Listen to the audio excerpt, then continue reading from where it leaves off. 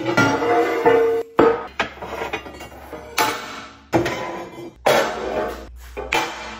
posted this video warning you not to use Coke cans for your telescoping tube DIY projects, and I received a lot of feedback. I use cardboard box. Pencil lead breaks up nicely. Printer paper and burn it. Just use Dom, you idiot. But could all these options really work? I think there's some variables that need to be considered for this. In this video, I'm gonna get to the bottom of this. Your plate weld joint's good. No gapped weld joint is good. Here's the moment of truth. So in that video, I used 2 pieces of angle iron welded together to create a telescoping tube that I used for my bench vise. There it is. And it's working quite nicely. But I learned 2 very important things from that project. The first thing that I learned was that the spacing using Coke cans did not work. It pinched down, no go, no bueno, don't do it. The second thing I learned for spacing your DIY telescoping tube projects is that MIG wire actually works quite well at first. But after I put that initial weld and it was telescoping correctly, I put additional welds and I ended up having to grind off quite a bit of material to get it to telescope. So I think the weld joint, when you're constructing your outside tube for the telescoping tube, has a huge impact as to what spacing you should use for the setup process.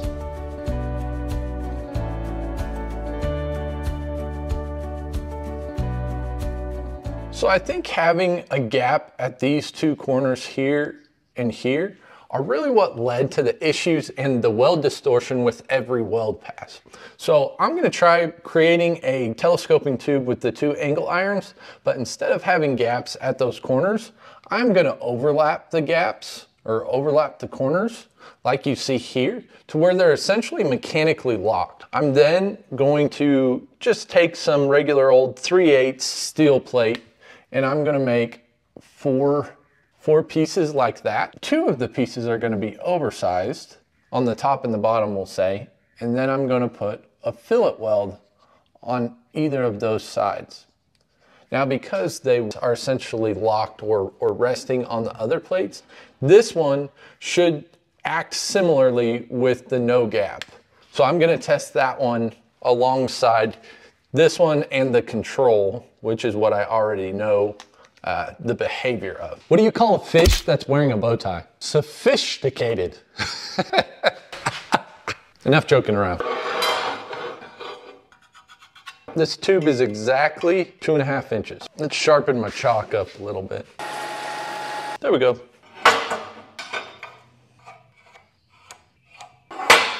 Let's cut some metal.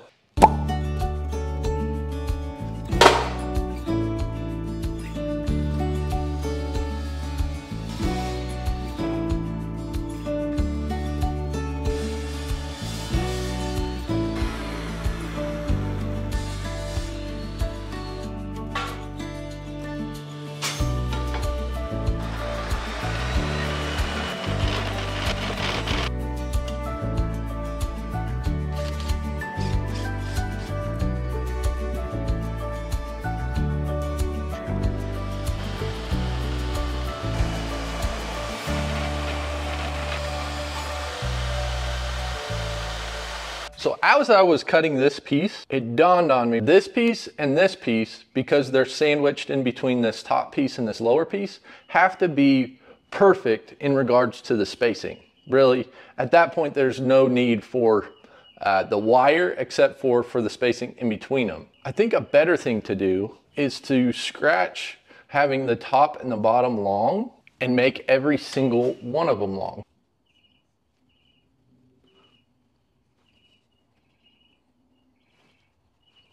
The correct spacing with poorly cut pieces or not precisely cut pieces all the way around and still get our required square here. So let's cut these pieces a little bit long and set it up this way so we can mechanically make sure all these are touching in the shimmed position with that wire.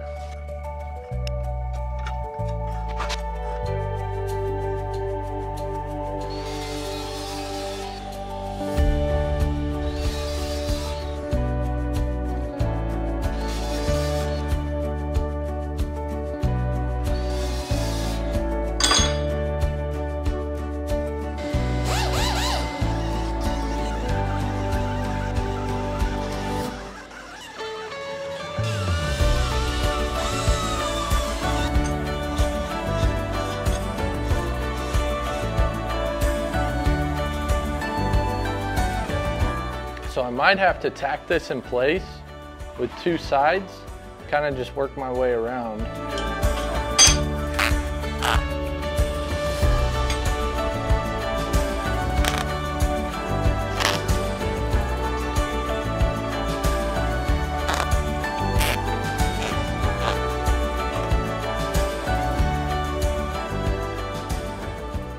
Now to get the right dimension on these, I put some blue Sharpie down and then scraped the edge of a plate that I ground down to get a scoring mark at the exact 2.5 dimension that was needed.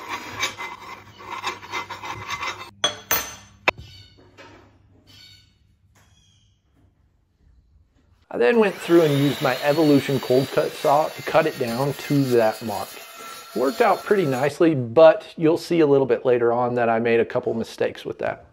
I went through and cut both edges of the no gapped angle iron, and then I went through and cut one side of the gapped angle iron. So I'm using that 025 wire to get the right fit up with this gapped angle iron here. And then once I get it, I use these F clamps to get a nice tight fit up. It worked quite nicely and I went through and tacked these up. However, after I let the tacks cool, the piece clamped together pretty hard and it took a ton of effort to get it off of this 2.5 inch square tubing. But I did, and you'll see in a second that it still would telescope. There you go. So I moved on to the no gap angles to get the right fit up. I put the wire in and then again I used the F clamps to get everything clamped up nicely. I found that vertically aligning everything was a lot easier than trying to do it sideways as I did on the first one. Now I went through and tacked these up and you're going to see here I had to put a couple of tacks on the one side because there was a gap, and we'll fix that here in a second.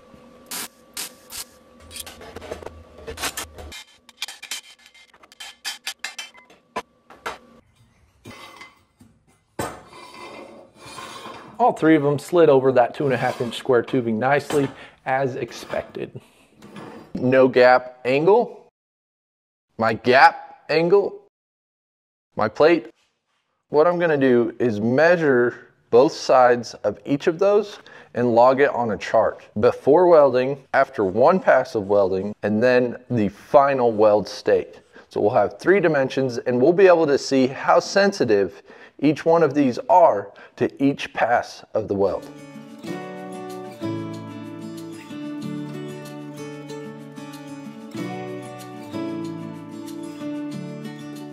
So we have all of our numbers logged. Now I'm going to put one pass on each of these. I'm going to edit the no gap angle to have that piece to mechanically lock it, and then after one pass, I'll measure everything up and then we'll move to 2 passes.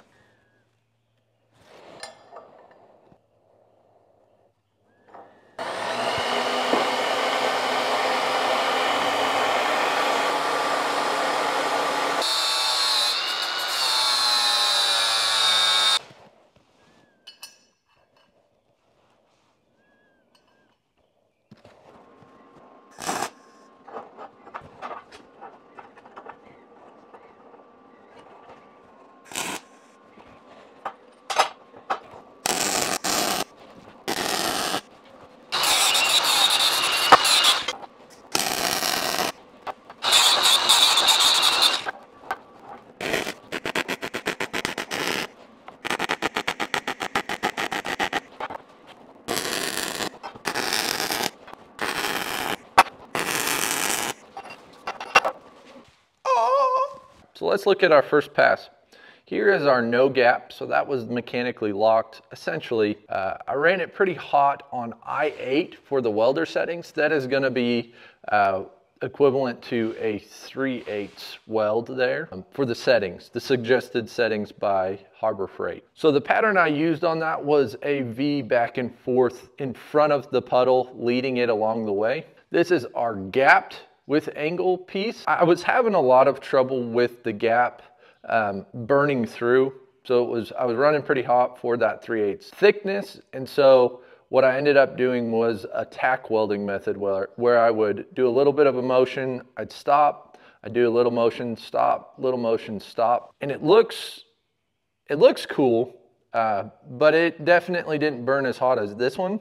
So that might skew the results ever so slightly. And then we have our plate. I did turn the heat down to F5.5 for the suggested settings on this one, as it is 1/4 inch versus the 3/8 there. I did a little bit of a circle motion, cursive ease, I guess you could say, as I went and put the welds on that one. All right, there you go. First pass is finished. I'm gonna let those cool, and then we'll go ahead and fill out our little chart here.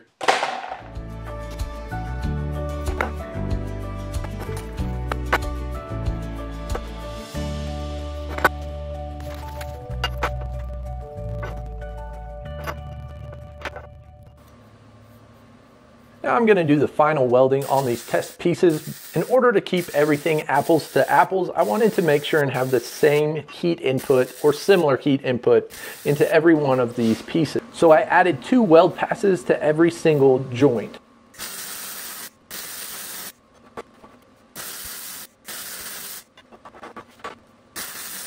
We're all finished up here, and you can see quite a bit of heat was input into those plates as there's a lot of blue on the edges. I went through and measured all the final numbers here to see what the final verdict of this testing period was. So let's go ahead and take a look at the numbers to see what the results are. So here is the spreadsheet I put together for all of the dimensions that I took from each of these test specimens. This includes the no gapped angle, the gapped angle, and the plates test specimen off here to the left, and then up above there you can see the sections for the tacked, the first pass weld, and the final weld states. There were 8 dimensions for each of these conditions and test specimens, as I wanted to make sure and get plenty of measurements to get a good trend instead of being dependent on a single dimension. And then over here to the right side you can see that the average spacing for my no gapped angle was 2.537. So we're 37 thou over what that square tube is. The gapped angle ended up at 10 thou over the square tubing, and the plate ended up being exactly the same at 37 thou as the no gapped angle. Now, as far as the delta average, or the difference, indicating what the actual weld draw was between these tests, you can see the no gap angle had a negative 0.001 weld draw, indicating that it actually increased in size instead of decreased in size at that dimension.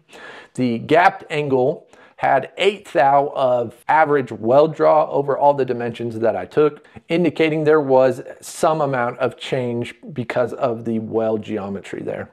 And then the plate version with just those fillets had about 1,000 of dimension reduction or weld draw in that joint as well. So down below you can see the 2 charts here. The one to the left side really indicates that the green, which is our gapped angle, did decrease as you went along with your weld passes, whereas the no gapped angle and the plate test specimen stayed relatively flat. Here, the bar graph to the right here really makes it apparent that the gapped angle had quite a bit more weld draw than the other 2 test cases, which is as expected. Now, these are a lot of cool numbers, but what do they actually mean? Are these pieces going to be able to telescope or not?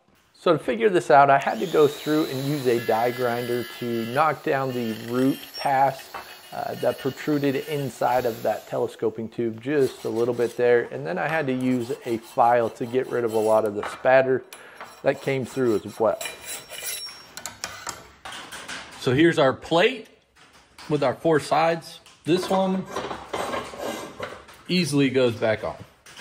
Here's our no gap, which on the one side I had it essentially no gap in between the 2 corners. And the other side, due to my cutting error, had a piece welded in there. I don't know if you can see it there. And then a butt weld on this side and a butt weld on this side.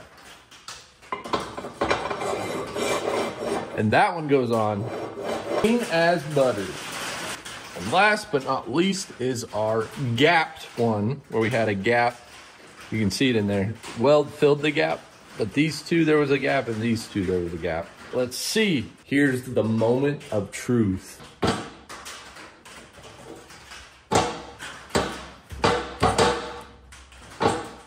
Nope.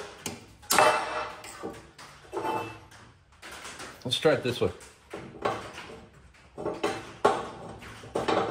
Nope.